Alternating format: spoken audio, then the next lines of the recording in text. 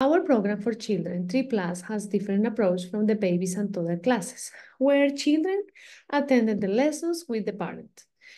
We aim to have age-specific and language ability classes to provide to the unique developmental and learning needs for each child. For example, the beginner classes are aimed for children with little or no knowledge of the language. Additionally, for children who don't have a continuous exposure to the language. On the other hand, we have an intermediate class for children with a Spanish background or regular exposure to the language.